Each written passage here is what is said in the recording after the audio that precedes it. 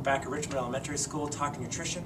This week we're talking about spinach and some of the health benefits of spinach, and one of our scholars has some information to share with you.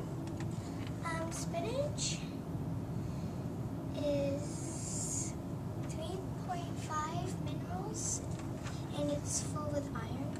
So spinach has a lot of iron, and what does iron do for you? Oxygen. And it brings oxygen to what? Your muscles. Oxygen to your muscles, which is energy for your muscles. And we know a little story about Popeye. Now, the story of Popeye came from a scientist in the 1870s, researched spinach.